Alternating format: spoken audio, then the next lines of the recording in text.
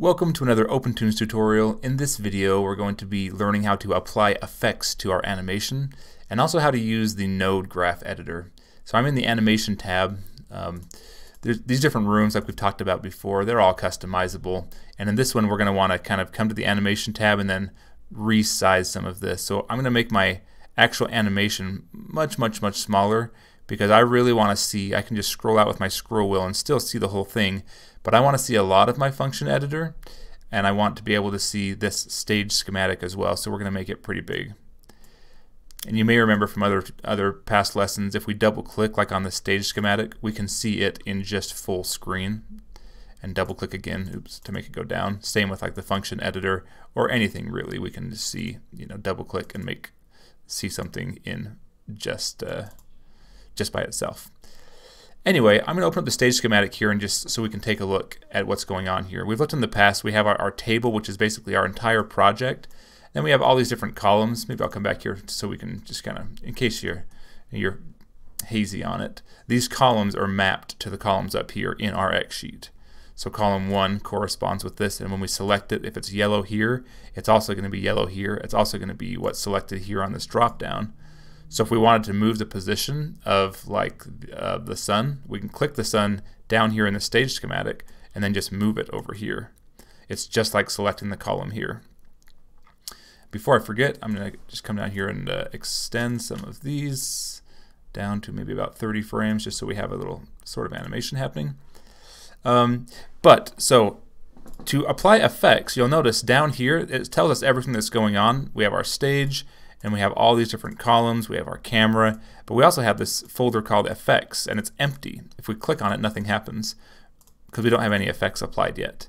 To apply effects, we need to change the schematic we're looking at from the stage schematic to the effects schematic. To do that, you go to the very bottom right hand corner and we click here and it toggles it. So now we're in the effects schematic.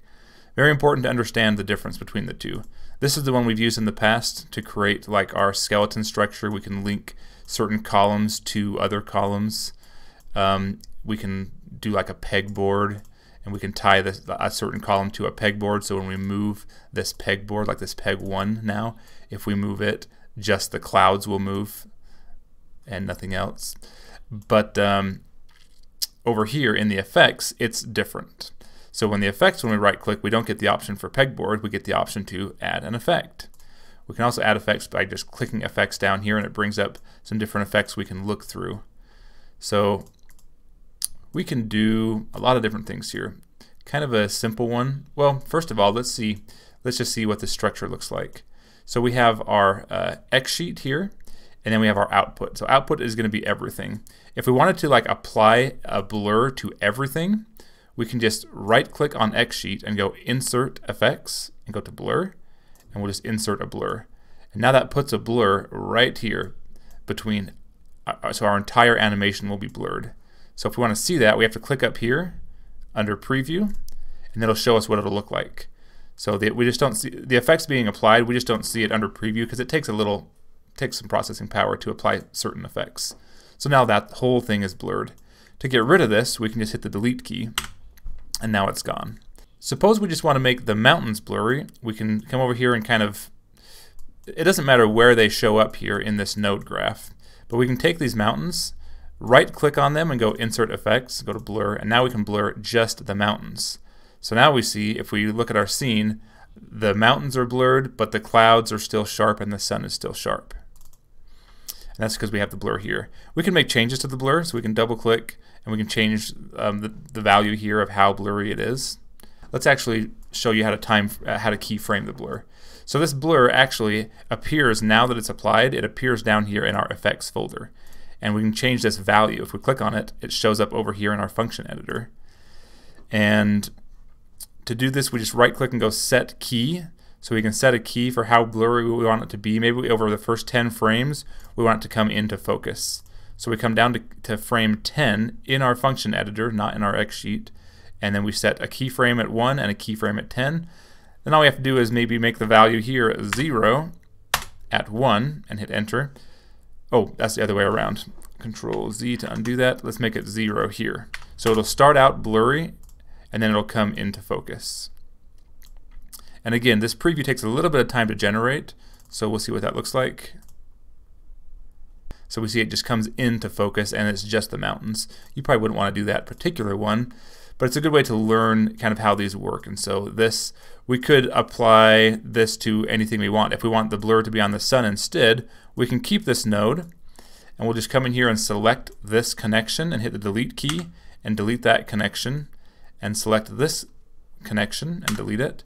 And now we can actually bring the sun and delete the sun connection and then bring the blur and have it be the sun goes into the blur node blurs the sun, and then we send that to our X sheet. And now the sun should be a little bit blurred, and then we'll put this back in here.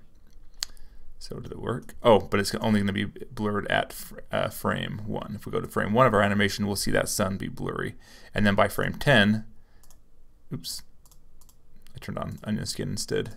By frame 10, it'll be sharp again. That's kind of cool, right? All right, enough of blur. Let's do something else.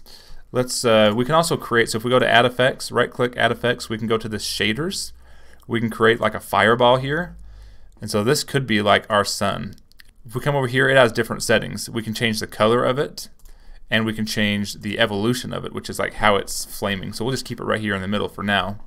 But we can actually change the way that this. Well, we can. Maybe we'll make it the actual sun. How about that? Might work.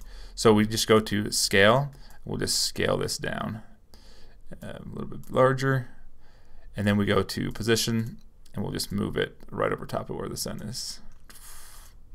And then you see the sun's in front. That's just because that column's in front. We can just flop those around and now we kind of see that.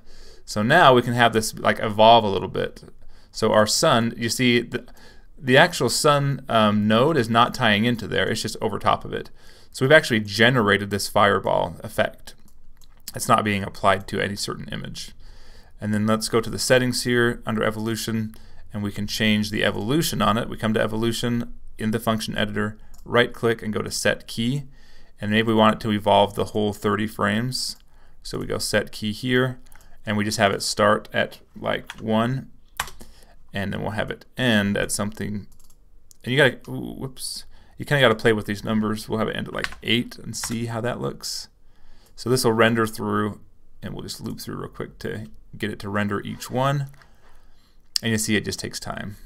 But that's kind of a cool effect, right? It looks like the sun's on fire. And once it plays through once, then it'll have all the renderings done, and it'll do it very quickly.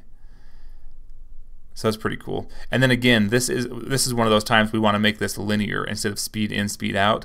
We want to make it linear so it loops and looks very nice. And then we can have the sun just doing that sort of thing there. I'd have to I have to apply it to make it do that. And then it'll slowly go through and render those. Also, one thing you might want to do is like a background. So you can go add effects. We can add a background. We can do this color card. And that just adds in a color. So let me pause this. So right now this color is going to be here, and we can set it to our background, and we'll just turn off our background now, and then we can have our color be an actual background.